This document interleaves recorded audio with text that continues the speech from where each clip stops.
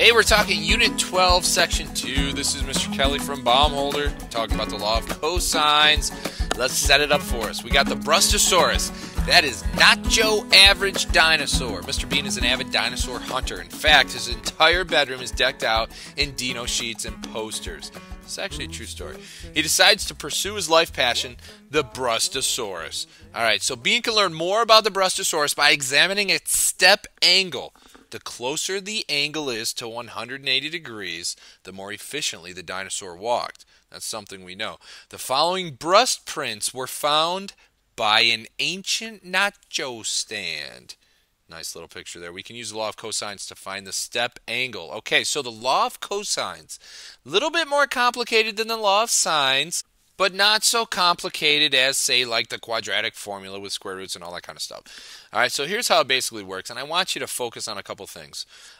We have basically, if you name a triangle ABC, we have three different formulas that exist, and they're all the same except for the letters kind of switch around. So if you're looking for a side length, then it's this first left-hand column here that you'll be using. If you're looking for an angle measure, then you'll use the right-hand column. And if you notice on the left that you're going to take the cosine of whatever angle it is that you're solving for on the left. So if you want a squared, then you're taking the cosine of a. The other two side lengths are squared and then added together, as well as you subtract 2 times whatever those side lengths are. Okay, that happens no matter what. So if you notice, we go down to b squared, use a and c squared, you use b and a, take the cosine of c, so on and so forth. The formulas on the right are for finding the angle measures. All right, so if you're looking for the cosine of A, which basically means you're looking for the measure of angle A, then that's the side length that you subtract. Okay, if you're looking for the cosine of B, then you're subtracting B squared. Cosine of C, you're subtracting C squared. When are we going to use the law of cosines? Well, we're going to use the law of cosines whenever we have side angle side information or side information. Okay, those two situations will warrant the use of the law of cosines. Otherwise, we'll be using the law of sines, which you just aced on the last mastery check. All right, so how do we use the law of cosines? Well, here we have a triangle. It's basically labeled for us here, where we have our side lengths. B, this would be a C, this would be A. Remember, it's opposite the angle. And so we want to find angle B. So we're going to use the law of cosines. So the cosine of B is going to equal A squared plus C squared minus B squared. Remember, that part that you subtract is always whatever the angle is. All right, all over 2 times A times C. So we just need to plug in all the numbers from this wonderful triangle here. So let's do that. All right, I think we figured that all out here nicely. And we get to cosine of B is equal to 155 squared plus 197 squared minus B squared. So B is 316 all over 2 times 155 times 197. Ha. What does all of that equal? Well, that all equals, if you figure it all out, negative 0. What do we get? 6067. Haha, I lied to you. 6062. Pay attention here. So how do we find that? Let's bring up the calculator. All right, so we punch all the numbers in. You hit enter. You get negative 0.6062, like we said. How do you find? All right, what do we want to find? That's the cosine of B. How do we find B? We do inverse cosine. So you got to look for the button on your calculator that's cosine of the -1 of x. And so that should be above the cosine button. So if you notice here, here's cosine in blue. It's inverse cosine. And I want to use that last answer that we just got there. Hit the button and we're going to get 127.32. We'll put it at that. 127.32, and that is in degrees, and it's the measure of angle A. Oh, I'm sorry, measure of angle B. And we're all done. That is the law of cosines. You just plug it in and figure it out. All right, so first example, solve for x.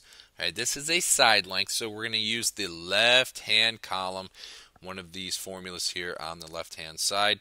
So what I need to do, whoops, I'm going back and forth. What I need to do is I need to label, what do we have, A, B, and C.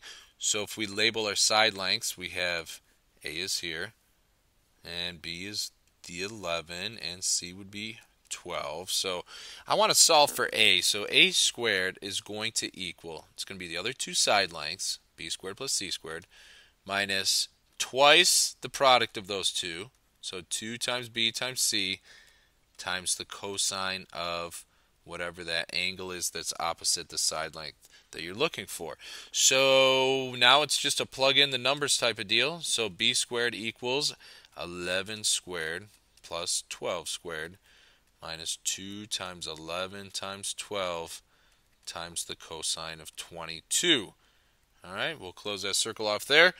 Can we figure, what do we get? 121 plus 144.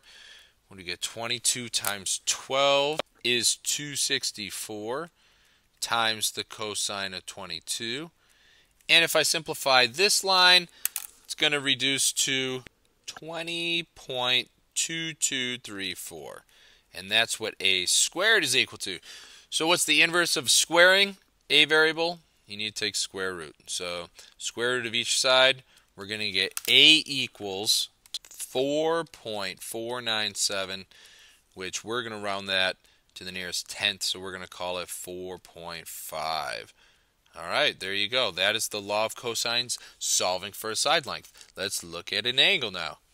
So an angle measure, it says solve the whole thing. We're looking for more than one angle measure. We're going to have to look for two angle measures. So let's start with, what do you want to start with? Let's start with Z, because we love Z. So the cosine of Z, we're going to use the right-hand column here. The cosine of Z is going to equal x squared plus y squared minus z squared all over 2xy. All right, so z is 17. We have x equal to 15, and we have y equal to 23. Plug in the numbers. Here we go. So 15 squared plus 23 squared minus 17 squared all over 2 times 15 times 23. This is fun stuff. So if I figure that all out, we get cosine of z is equal to 0.6739. We're going to use our inverse cosine function here. So inverse cosine, and I have it in my calculator. I'm going to take the last answer, and we're going to get 47.6 degrees. That's going to be the measure of angle Z, 47.6 degrees. Now, let's put that in here. 47.6 degrees. What do I have to do to find one of the other? Okay, so let's focus our attention on x now. So the cosine of x, what does that equal? That's going to equal y squared plus z squared minus x squared all over 2yz. So when we plug in all those numbers, we get cosine of x equals 0.7583 to the inverse cosine, and you'll get x equals 40.6843. All right, so I'm going to write that down up here, 40.68. What do we go, nearest tenth? Let's just go 40.7. We'll call it that. What would that make our third angle? Well, we need to add up, subtract from 180. Y then equals 91.7, slightly obtuse there. All right, so now we know x, y, z. We know all three sides, so let's just write out our answers. When it says solve a triangle, it's a good idea. Take all your answers, write them all in one place so the person knows the grader. That's what we want, the grader. They want to know what's going on. So we have three angles. We want to find the measure of each one of those, plus we want to find side lengths, x, y, and z. So we're going to write all those down. So the measure of angle x is going to be equal to 40.7 degrees. Measure of angle y we found to be 91.7 degrees. Measure of angle z equals 47.6 degrees. With x, y, and z they gave us, so if you screw that up, then you should probably transfer to Brust's class. I'm not saying anything about Brust. I mean, I'm just saying, you know. All right, done with that one. Okay, this is crazy because whenever they tell you to solve a triangle, you need every side length and every angle measure. So start off by using the law of cosines. I'm going to find the opposite side there. We work it through, I get 20.6. Okay, once you find that, then you can use the law of sines, which is a little bit easier, less complex. So I go through, I find what angle C is equal to. So the sine of C over 21 equals the sine of 66 over 20.6. I use my last answer. I solve it. Sine of C equals 0.9320. And then what do we get for the measure of angle C? Oh, I can't move down any. That's crazy. Oh, there it is. 68.8. All right, so then once I find that, you know what you can do? Subtract from 180 because all of the angle measures equal 180 degrees. So I add the two that I have, subtract from 180, I get 45.2. So, long story made long. Most people go for short there, but measure of angle A, 66 degrees. Measure of angle B is 45.2 degrees. Angle C is 68.8 degrees. A is, of course, 20.6. And B is 16. And C is 21. And that is it. This is the easiest video you will watch all year. It is so easy. Even Bruss could do it. This is Mr. Kelly Baumler. Remember, it's nice to be important. More important to be nice. See ya!